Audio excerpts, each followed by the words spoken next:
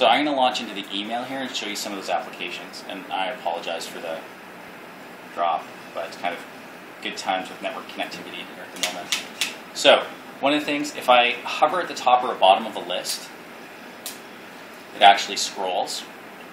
Works in web pages or any of these kinds of lists. The other thing is, what I can do is hover over things like subject or body of an email, and it'll give me a pop-up of that just by hovering over it. So that's one of the features of AirView.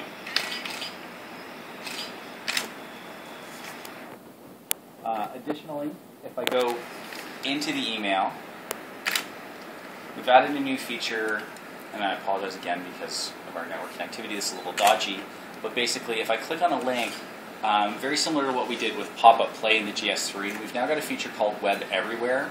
So what it actually does is you can pop up a web browser window when you click a link rather than having a full browser open. So rather than having to switch back and forth between apps, I can now bring up this Web Everywhere window, which can be moved around and adjusted anywhere.